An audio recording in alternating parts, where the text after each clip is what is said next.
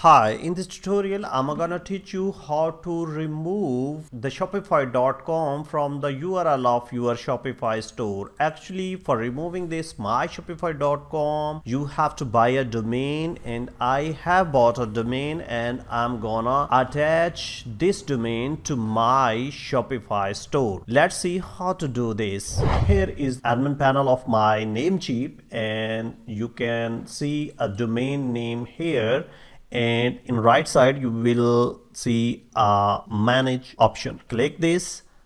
Here you have to go to advanced DNS, and in advanced DNS you have to put some records here. Add a new record, and first you have to click CNAME record, and here you have to put www, and in target you have to put the existing domain name of Shopify.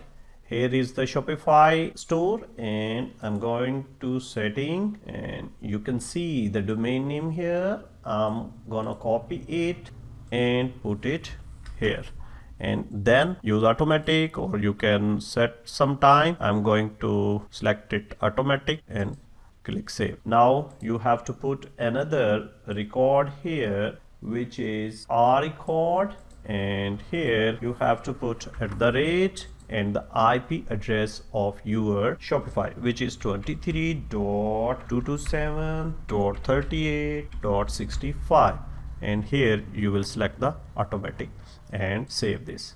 So one side has done. Now we will go to the Shopify.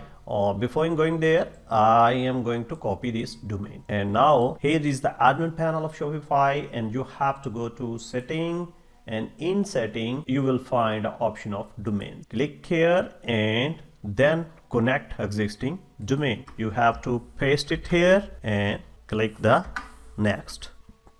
You can see the domain has connected. Now you can verify the connection. Click here.